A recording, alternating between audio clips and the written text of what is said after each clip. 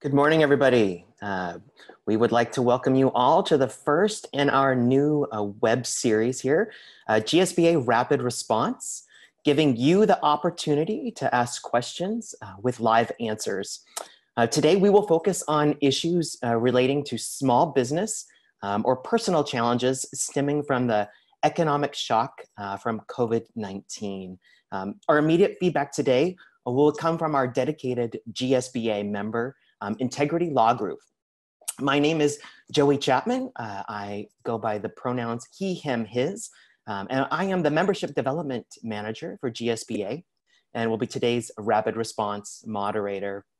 Along with me, GSBA staff members are tuning in, but joining today on mic will be Terea Miller. Terea uses she, her, hers pronouns and is GSBA's Membership and Programs Manager. So like many of you, GSBA is following Governor Inslee's stay home, stay healthy order. Our staff members are participating physical distancing, working remotely while staying socially connected, meeting our members' needs with our up-to-date GSBA COVID-19 emergency resource page, and now GSBA's Rapid Response. So how will today's Rapid Response work for you? This format on our virtual meeting will be sort of structurally organic, allowing you to engage with our professionals with questions in the wake of the COVID-19. We are on Zoom, so at the bottom of your screens, you should all be able to locate the little chat button box. Definitely feel free to utilize that during our hour today. There will be a scenario portion coming up soon when the guest speakers are speaking. Feel free to go ahead and type in any questions you may have. Terea will be following along and will interject if the question should be addressed at that time or perhaps later on during our actual Q&A. So today we would like to go ahead and actually welcome our two special guests from Integrity Law Group, Principal Attorney Justin Mishkin and Attorney Jacob Flothe. Thank you both for coming and joining us today. We'd love to go ahead and give you both just a moment to be able to give a little bit of background and introduce yourselves. Justin, if you'd like to go first. Yes, my name is Justin Mishkin. I am one of the principal attorneys at ILG. We founded this firm in 2009. Our primary focus at that particular point was insolvency work and immigration. We've since expanded our practice, but in 2009 was, as everybody knows, that was sort of the downturn of the economy. And we were doing a lot of Chapter 7s, 13s, 11s, dealing with small businesses and individuals and trying to help them make the tough decision on what the next steps were, on whether it was an insolvency route or was some other route. And we're starting to see that again. So it was sort of a downturn in a lot of the insolvency work and the negotiations with creditors. And over the last 6 months to when COVID hit, it's definitely struck up again. And we've been petitioning for a lot of receiverships and then discussing with businesses their outlook and what we can do for them and either trying to help them form a plan to stay in business or to gracefully dissolve those businesses. And hi, I'm Jake Flothe. I started out with ILG in 2011. And so at that time, we were doing a lot of the newer kind of implementing new processes to help debtors. A lot of short sales, loan modifications, workout plans with both individuals and businesses. And you know, I'm optimistic, and I think that this COVID thing is going to blow over in a couple months, and we'll be back to business as usual. But in the event that doesn't happen, or it takes a little bit longer, you know, we're pretty well versed in both personal and business debtor situations and helping debtors resolve those and either continue on or, you know, fold up the business and start doing something new. It's still good to hear the word optimism. So I think we all want to make sure that we are staying optimistic. You know, it's definitely a curious time that we're all living in right now. So I know that a lot of our members are going to have questions and concerns. So we definitely appreciate both being here today to be able to assist and kind of give specific strategies to be able to help our members of GSBA. What I'd like to do right now is just go through a few scenarios that we've actually put together or have heard from some of our members, put those forth to you, let you both kind of bounce off different ideas that may come up. And then once we go through those, we'll definitely open it up for more additional Q&A from the folks participating today. So our first scenario question is, I own a small business, just laid off my staff, and I've shut down our doors. What should I do next? Yeah, it's a good question. And it's what are the goals? Are the goals to start the business back up again? Are the goals to really sort of just dissolve this entity, work with creditors?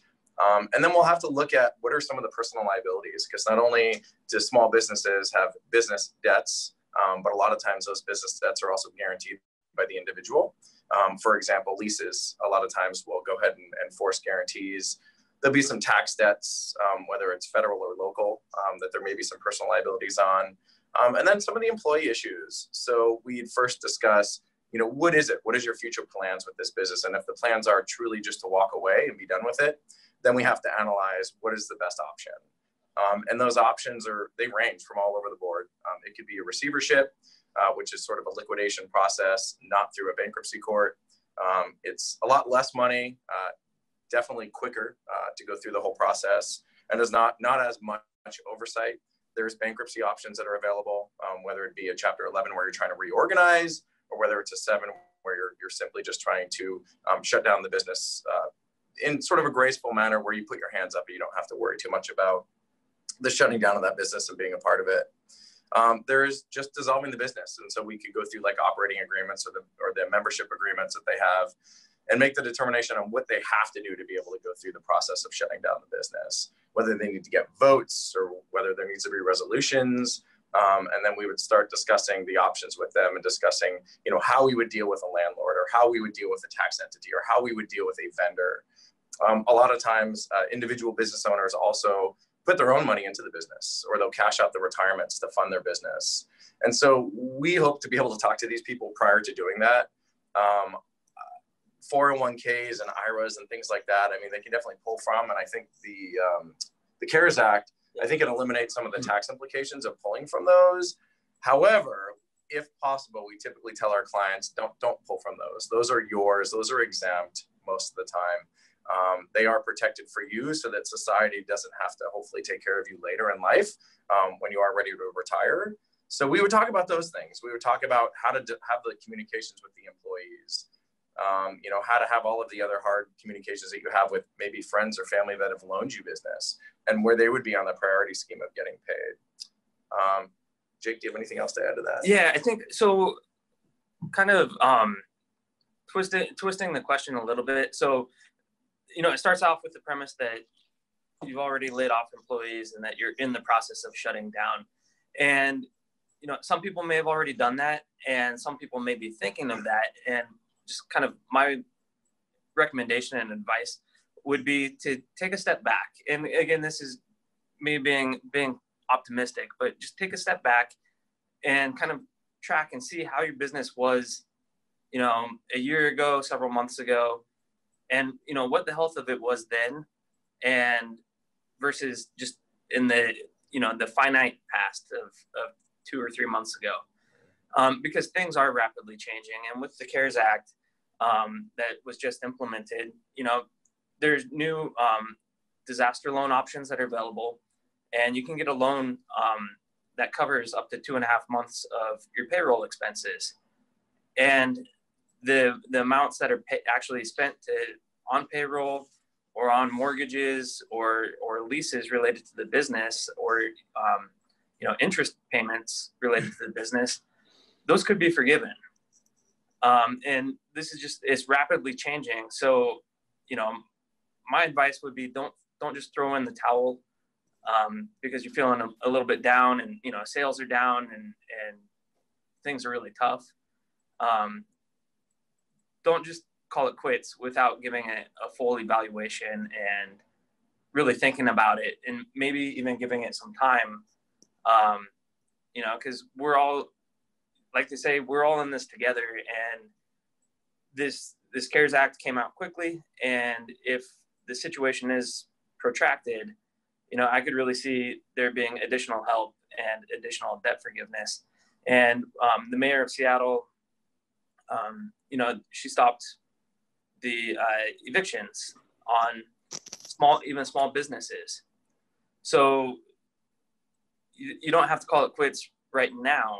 It's take a look at it and then, like make the plan. If it is something that you're making an informed decision to call it quits, to wind things up, that is something that we can definitely help you with. And there are multiple avenues in which to do that.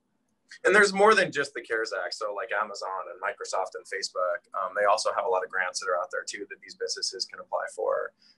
And we've helped some of our small businesses. I mean, they don't have the time to do it. So we've helped them go online and apply for these things and create it, even though the landlords may not be able to evict right now, we still want to have a good relationship with those landlords. So not just, hey, I'm not paying rent because I'm not going to be evicted, but hey, I can't pay rent right now. We know the laws. Regardless of that, let's work on a plan to defer these things out or to forgive some of these rental periods. Because we know that the landlords also have a lot of times mortgages and things that they're going to take care of. And these leases are going to have to be renewed one day. And so we want to still create a good relationship with those landlords and vendors and others, other creditors out there. Yeah, and touching on that, there might be interesting clauses in the lease. Typically, there's what's called a force majeure clause, which covers acts of God or civil unrest. And, different leases deal with those differently, but there might be a way to have an abatement of rent or at least postpone when it becomes due. Sure. And then insurances too. I found that some business insurances will cover these, others will not. So, one of the first steps I always say is, well, do you have business insurance? Great. Let's look at your policy and let's see if something is covered for your lost wages. So it looks like in the midst of that, what I heard was definitely pause, take a breath, pay attention to what's happening so you can take full advantage of all the opportunities that are there, and to communicate, make sure that you're communicating with your team and your people and even the people in the city. So it's very informative information there. I wanted to jump ahead. We have a few different scenarios, but somebody just asked a question in our Q&A that kind of touched bases on our third scenario. Treya, if you wanted to go ahead and just read that question that just popped up. Looks like it was from Susan. Absolutely. Can you talk a little bit more about how to handle commercial rent payments right now? Susan explained that she had relief from her landlords, but got a pretty bad offer, basically still paying them everything, just delaying 50% off. And then they added lots of other riders that are what could be considered unfriendly to her situation. Okay. Jake, why don't you discuss just sort of the basics of the leases and the answer to that, and then we can talk about how we can work with landlords as well. Okay. So I guess the gray answer that's not going to be very helpful is it really depends. It's, leases are contracts, and can't really give just a general answer about a random contract that we haven't seen. So that makes it a little bit difficult. Could you please clarify the current situation? Did you just renew a lease with the landlord, or did they offer an addendum to an existing lease?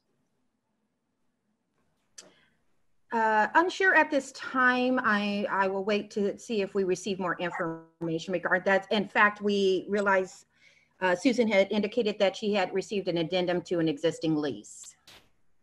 Okay.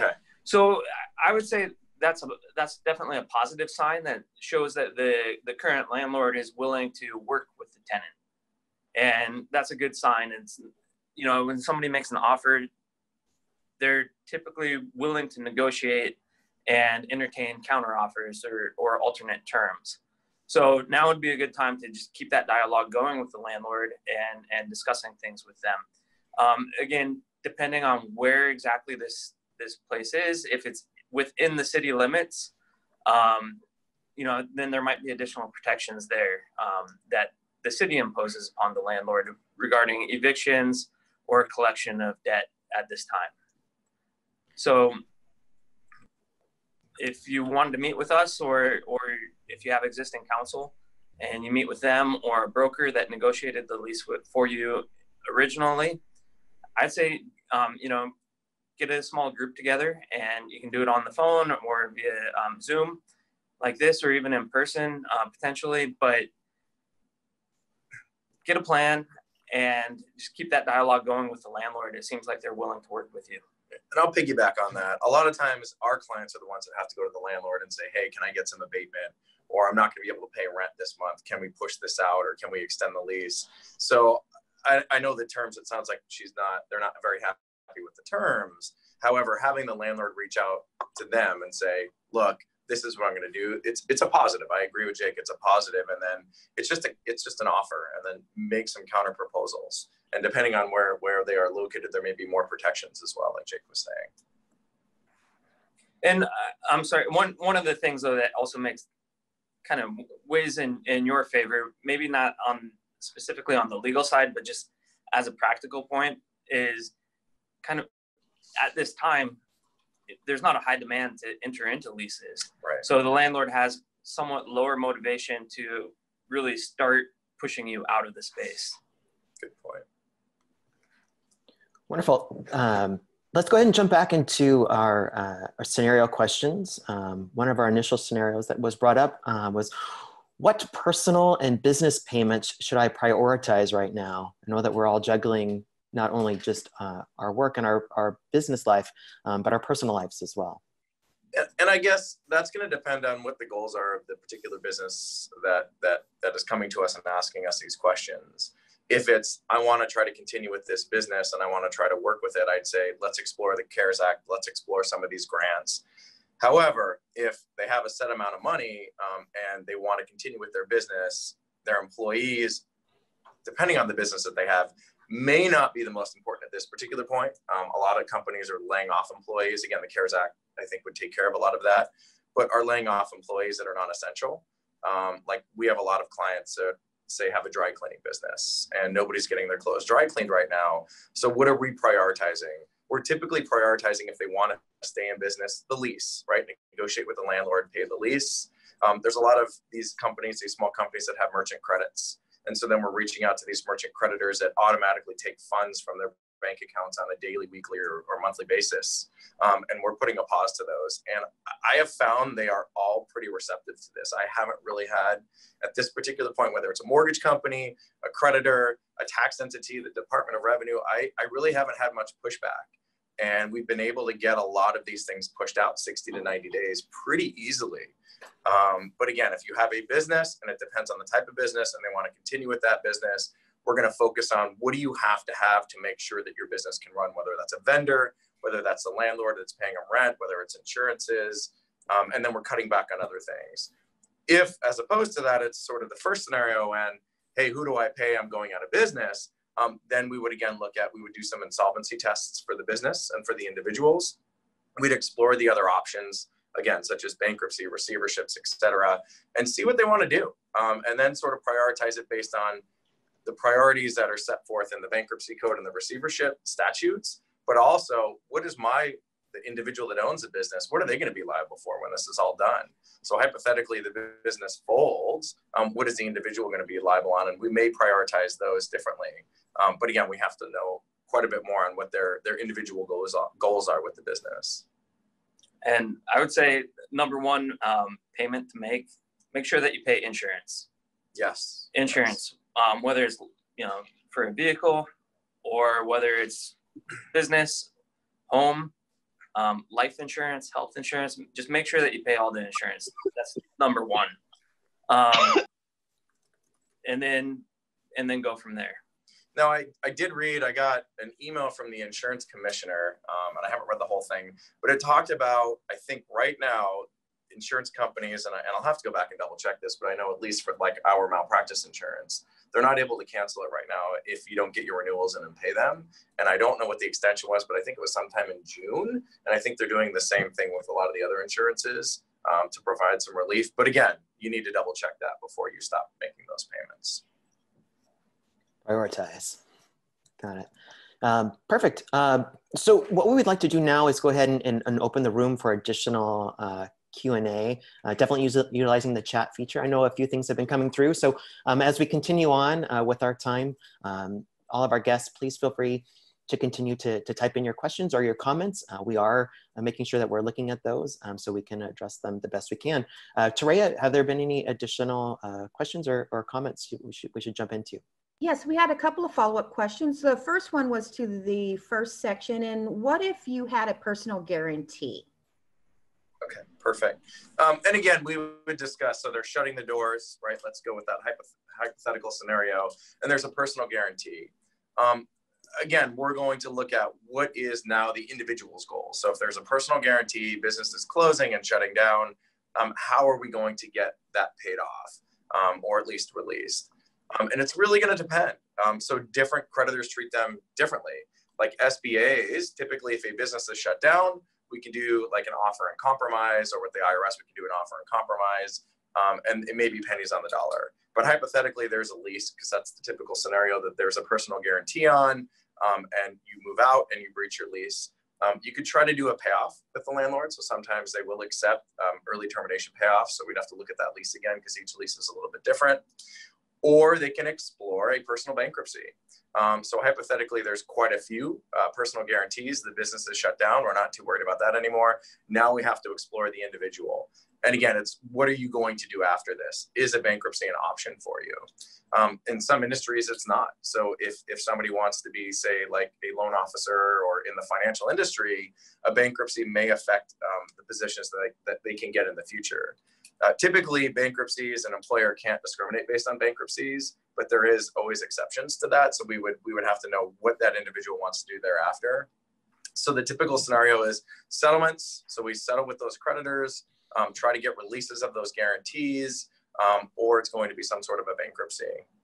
To go back though to the business, if we're doing like say a receivership in the business, we've had a lot of success through receiverships and also releasing personal guarantees. So that is an option.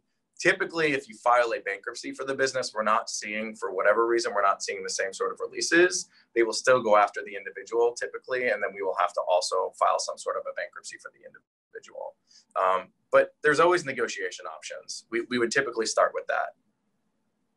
And just to touch on that though, is back in the first section, Joey, you asked about, just shutting, you've already laid off people. And not to be a cheerleader for the CARES Act or anything, but it does have a provision that would still allow for the loan forgiveness if you rehired. Mm-hmm. So it might not be too late to like sort of unpull the trigger, so to speak. But you can get that money, use it to pay the rent, to cover your butt for the personal guarantee, potentially, and then reevaluate in a couple months. So go ahead. Oh, so I was just gonna say. So again, my advice would be to just take a step back and take a couple breaths.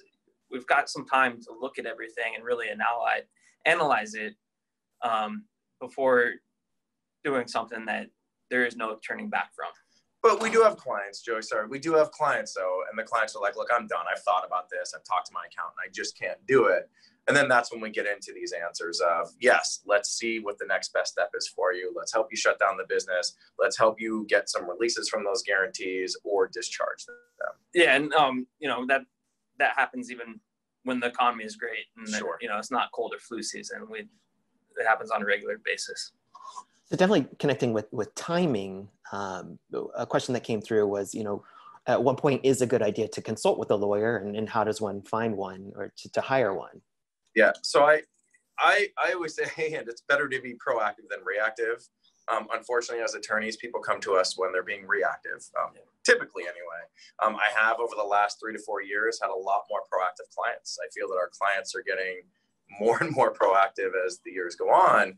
However, something like this, nobody could have predicted, right? And so now everybody's being reactive. And so I would say immediately. I would say immediately when they say, hey, look, I may have to shut my doors or I need to hit the pause button.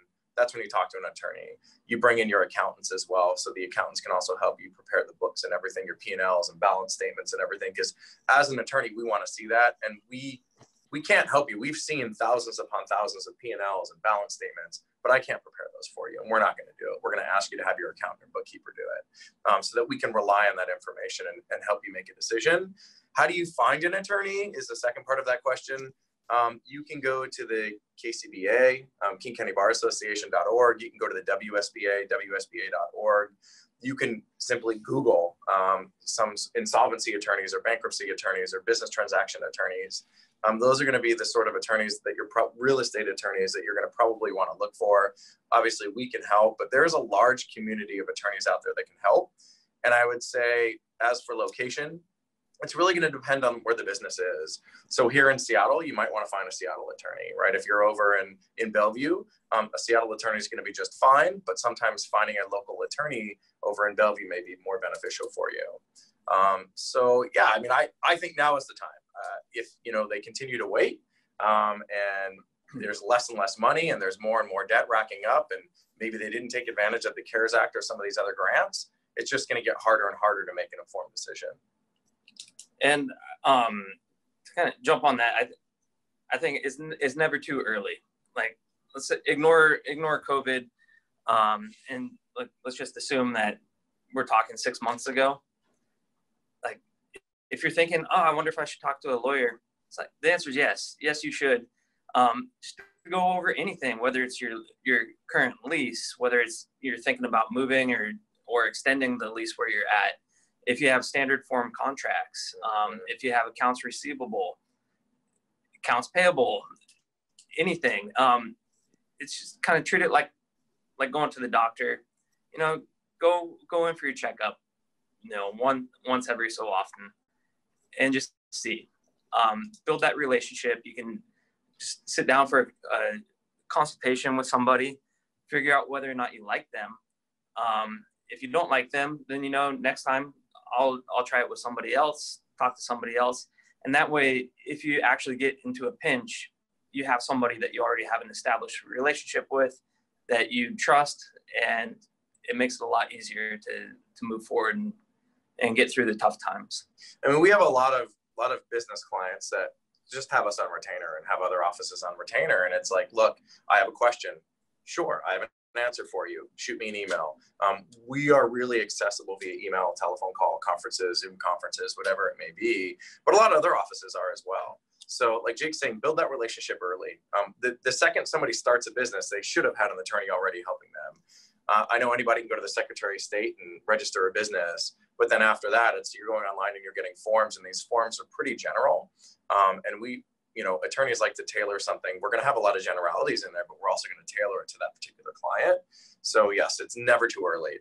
We have clients right now still buying businesses and negotiating leases. We have one of our clients that owns a bunch of restaurants that's opening 2 new restaurants. I mean, he's paying over $1 million for these 2 restaurants right now as we speak with COVID going on, because he pre-planned, right? He talked to us ahead of time. He started to negotiate the stuff. He's getting better terms on leases. So people are still doing business. But yeah, having that communication stream with a good attorney that works well with that particular person is going to be good. There's potential clients that come to our office that we don't feel are good fits for us. We want to have a good fit both ways. So not only does that potential client want to have a good fit with the attorney, but the attorney also has to have a good fit with that client.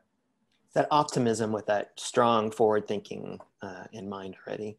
Tareya, we touched base a little bit about the CARES relief package. Have there any questions that have come up since we touched base on that? Yes, any insight as to when we can start applying for the CARES relief, specifically the Payroll Protection Act, and where should we apply? And if online via SBA, or do we apply through our bank? What would be the best option? Yeah, so I've had a lot of clients ask those questions already, and the GSBA has some really, really good links on its website. So you guys have done an excellent job already with that. My understanding is, and I don't want to be quoted on this, but my understanding is Wednesday would be, I think, when you can start to do the process for the employment relief anyway.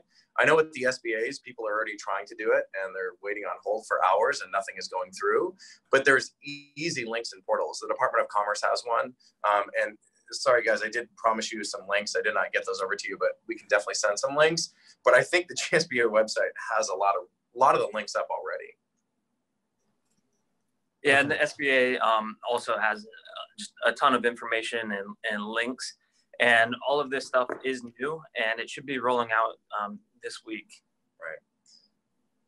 So I can't give you an exact day or time, but this week, I think you should be able to start applying for it. I had a client yesterday that applied for the $10,000 grant already, applied for this SBA loan, part of the CARES Act, and he was like applicant number 38 million or something. I mean, it was a ridiculous number, but people are doing it already.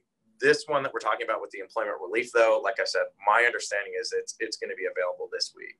But again, this is all new. All of us we're learning this together. Definitely thank you for the GSBA plug. You know, we've been working very diligently to make sure that our COVID-19 emergency resource page is continually up to date with information to make sure that everyone is staying healthy and staying in business and finding opportunities to welcome people to their business as well. So it's a great resource. You can find it on our website, thegsba.org. So definitely utilize that the best you can. I know we touched a little bit about insurance before. There was a question when reaching out to our business insurance, what questions should we be asking? First, make sure you have your policy. A lot of people don't have their policies.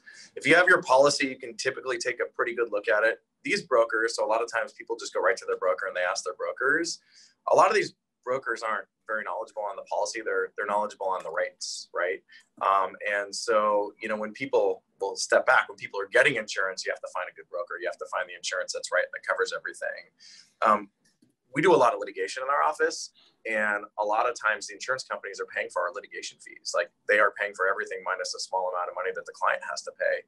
Other times when somebody has an inexpensive insurance policy that doesn't quite cover everything, they're paying for it out of their pocket.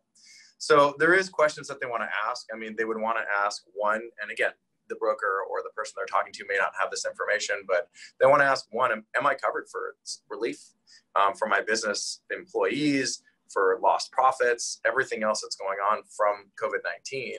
And I know there's been a lot of litigation on this already. And I think the insurance companies are just trying to deny. They're trying to deny everything from what I'm reading anyway, but it doesn't mean that they're able to deny everything.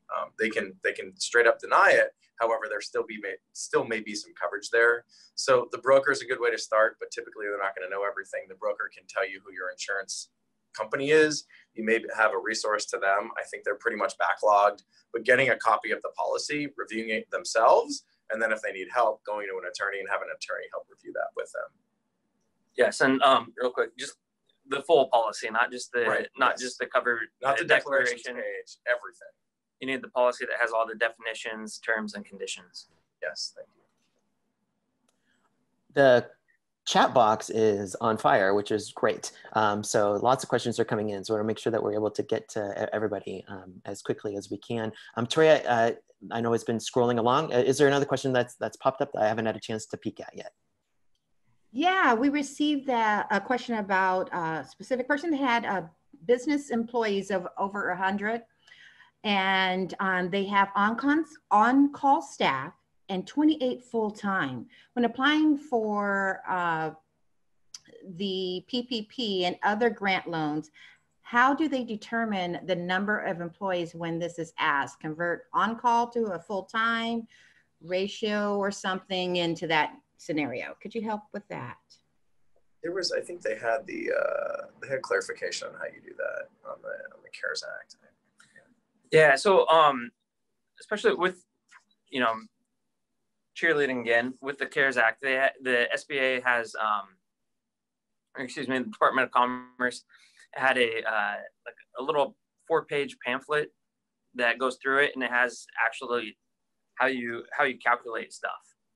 And so anytime that there's going to be anything that relates to eligibility or counts, that's going to be specified within the program, within the text of it, whether it's the statute or the rules and regulations that the department rolls out. And it's part of the Chamber of Commerce, the U.S. Chamber of Commerce. You can go on their website and they have links to everything. I do know with the Payroll Act that we were talking about, I think it's 500 employees or less. So even if they'd had 100 full-time employees, it sounds like they would likely qualify for this.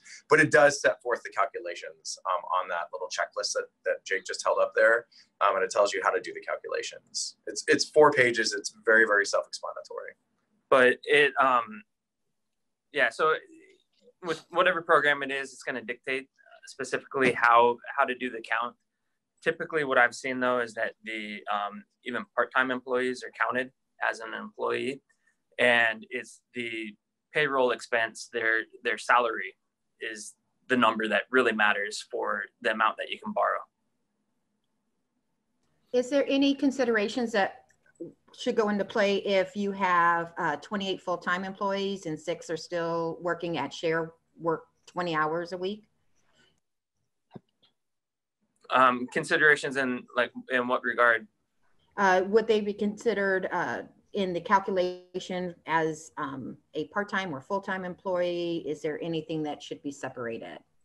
Well, most likely it'd be considered full-time employees. And one of the things that these laws do is they don't just take the immediate snapshot of what things are today or what things are at the time that you applied. They look back. They're rear looking to see what the employment situation was back before all stay at home and other social distancing things were implemented.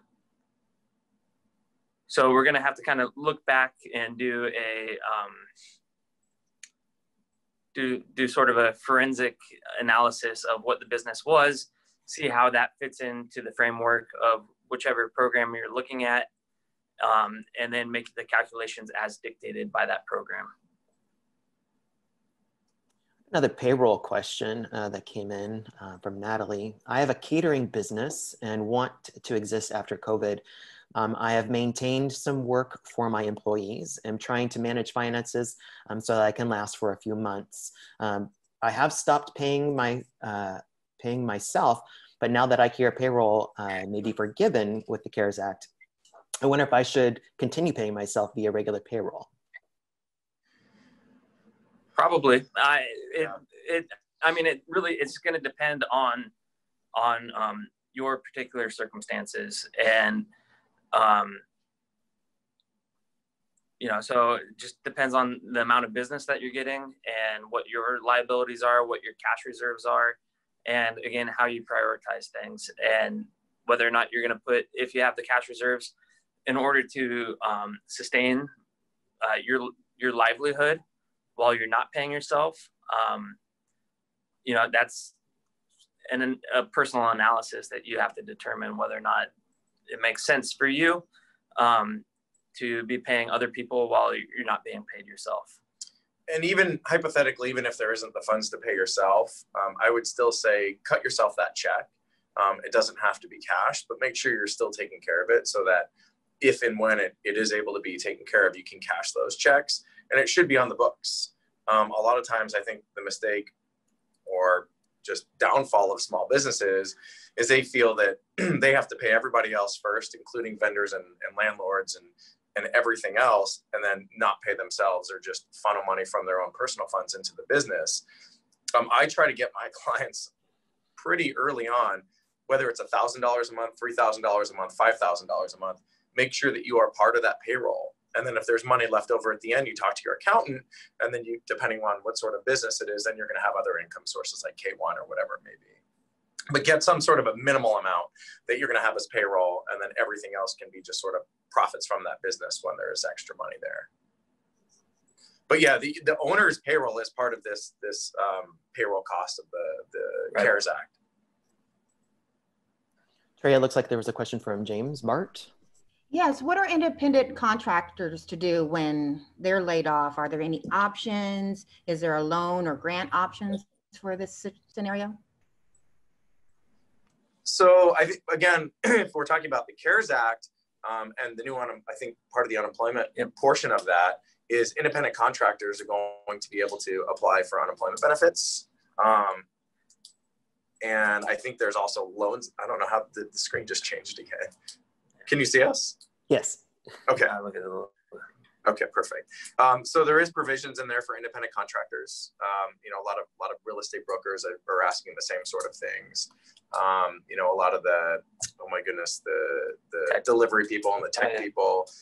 It's the same sort of thing, but they are, from my understanding and the reading of it, they are going to be covered from this. So normally prior to this, they wouldn't have, a lot of these independent contractors would not have been able to get unemployment, and now they are.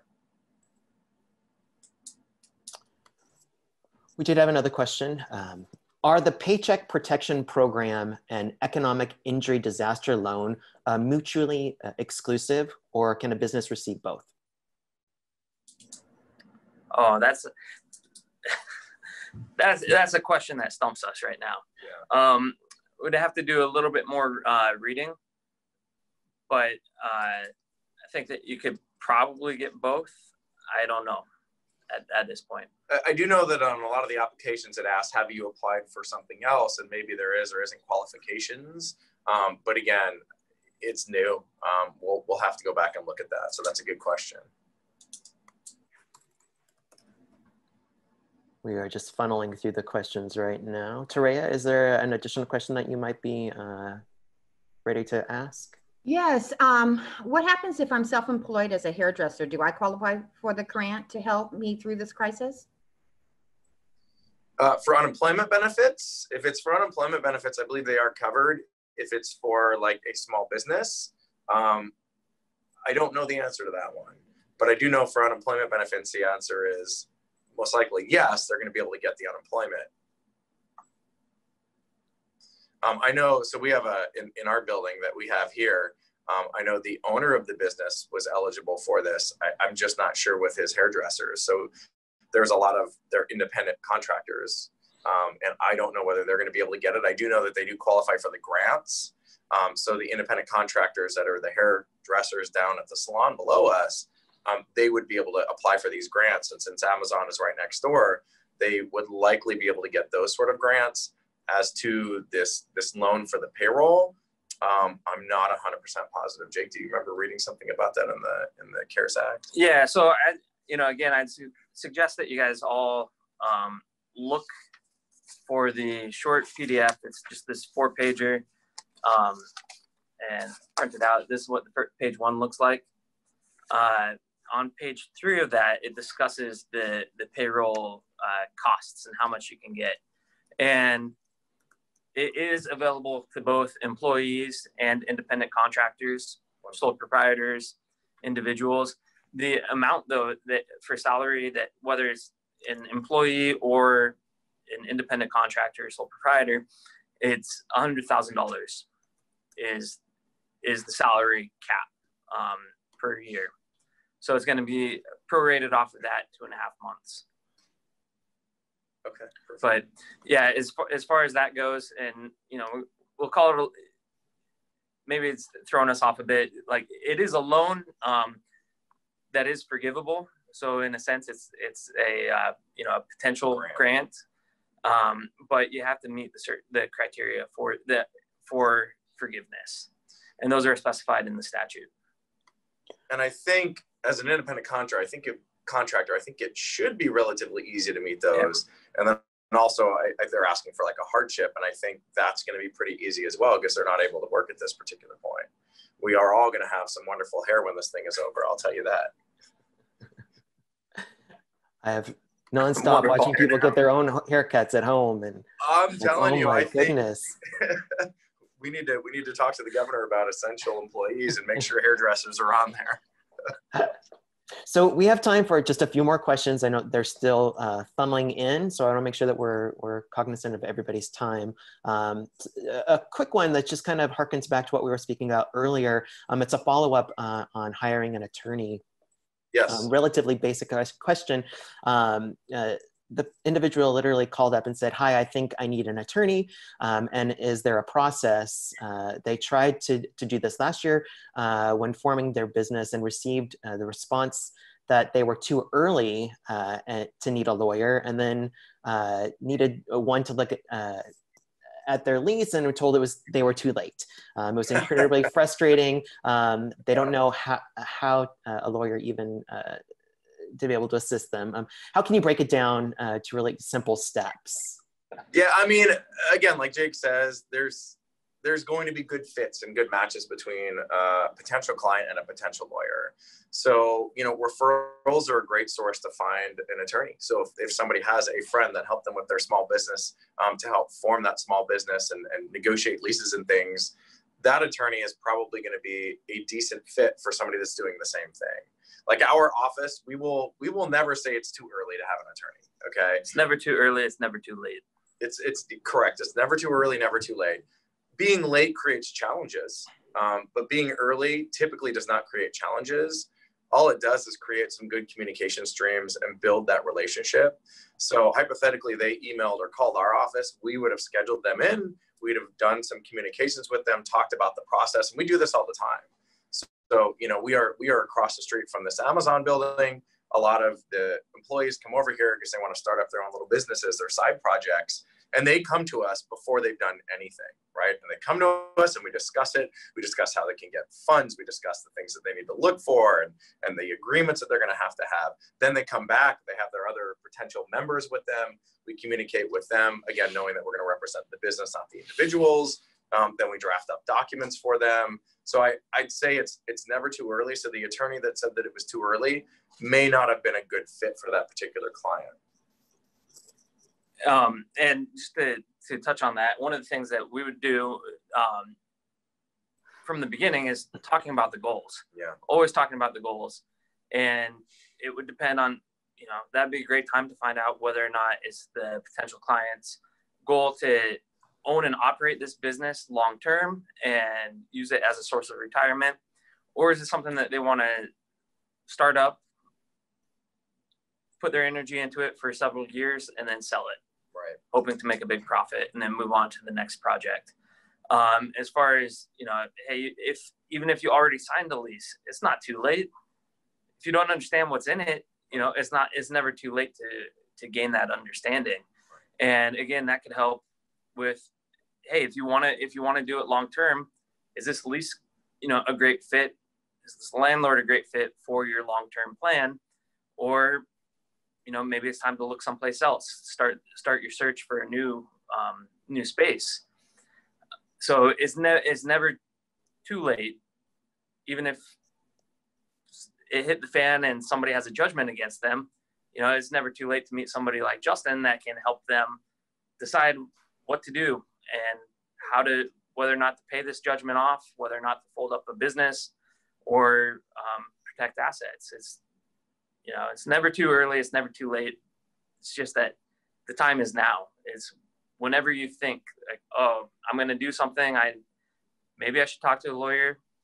Yes, you probably should. And to piggyback that, like Jake said, if you have a business, even if you don't need any legal representation, tickle them on a yearly basis, just like you go to your doctor on a yearly basis.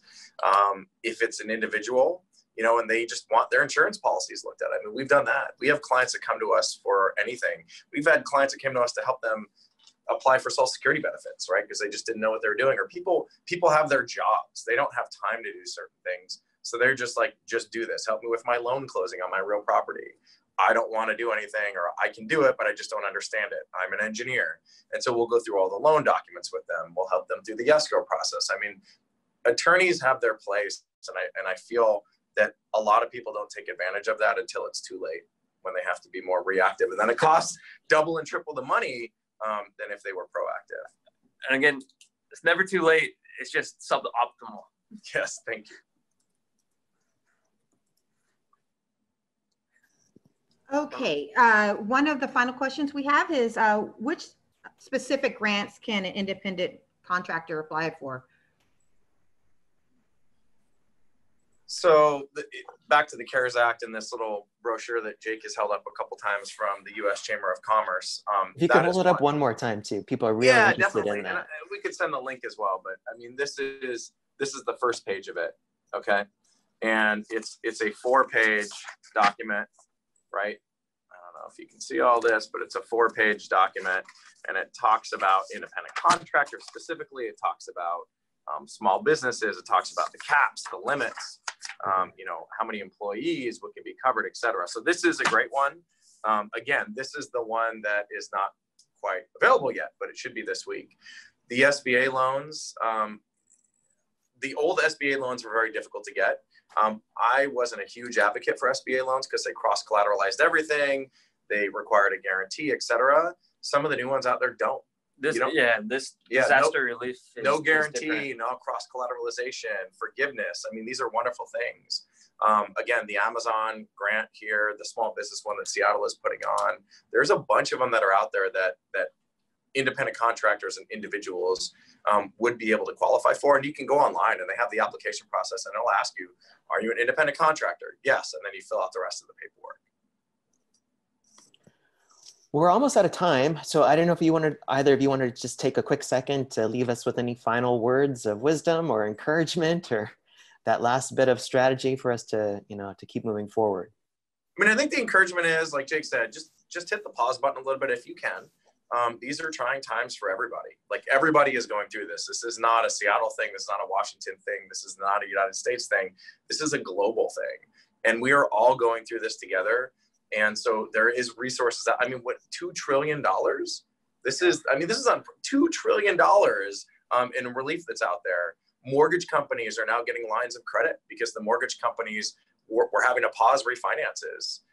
And now they're able to do refinances again. So cash out refinances are wonderful opportunities as well. But, if there is an issue, talk to the right people, typically attorneys, your insurance broker, accountants. Those are going to be the people that can put you in the right direction. And we don't do all areas of practice at our firm. And so we can refer you off to others. So hypothetically, somebody comes to us and they're like, hey, I need help with a DUI, or I need help with, an employment rights case. We'll say, okay, great. We're not a great fit, but here's a great attorney that can help you. So we'd love to be a resource for whatever legal needs that somebody needs, even if it's something that we don't cover. Yeah. And I'd say, the most important thing, talking to the right people, and it's just talking. And, even like, this stuff is stressful. So even if it's not talking to accountants or other professionals, just talk to people. If you're getting depressed or anxious about this, make sure that you talk about it. Talk to somebody. Don't bottle it up, because this is hard and we have to take care of ourselves and take care of each other. So just, talk, and we're gonna get through this. And feel free, I don't know if our emails are on there, but if you want to put our emails on there, like I said, we're responding. We're still working. We're working typically virtually right now. We've done quite a few Zoom meetings, and then just a lot of telephonic meetings, but we are all available. Our offices aren't closed. Most of the businesses in our building, they say they're closed, but they're not closed. You can still get a hold of people. So the businesses are still running, mostly the essential ones anyway, and they're all running virtually. So if there is questions after this, by all means, feel free to reach out to us and we'll set something up and discuss it with you. That's great. Yeah, we have all of your contact information is actually on the screen right now. We just want to make sure that everybody who is joining us, if you are looking for a great attorney, you can also visit GSBA online directory. There's help and listings there for you as well. On behalf of GSBA, we'd like to thank everybody for joining us today. Additional thank you to both you, Justin and Jacob, for sharing your strategies during COVID-19. And of course, a big thank you to Integrity Law Group. If you have any follow-up questions, like it's been said, please definitely reach out to Integrity Law Group directly. Check out our GSBA listings guide for assistance there, or your GSBA membership team. We're here to help as well. So if you have any questions, you can always follow up with us. Do be sure to continue to visit the GSBA COVID-19 emergency resource page. It's continually being up to date. So there's some amazing information there. You should really check it out. Our next GSBA Rapid Response will be next Tuesday, April 7th. It'll take place at 10 a.m. Our professional guest that day will be Jordy Neff from Rain City CPA. So until then, we hope everybody just stays home and stays healthy. Thank you so much.